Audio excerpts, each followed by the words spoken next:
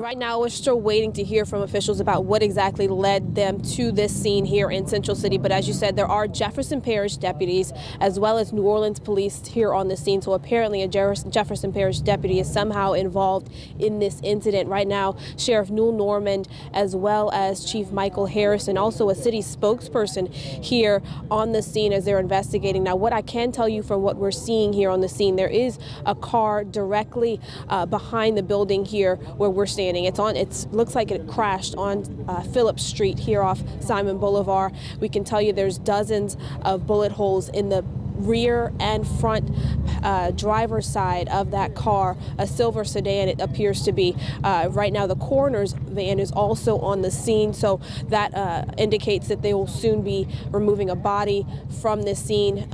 We'll try to get you more details. Right now it seems there's dozens of officers on the scene. This incident happened around 8 o'clock, and since then more and more JPSO and NOPD deputies and officers have arrived on the scene to get involved in this investigation. But we're standing by right now expecting to hear from officials here on the scene. Once they do speak to us, we'll get that directly to you. Gina, back to you.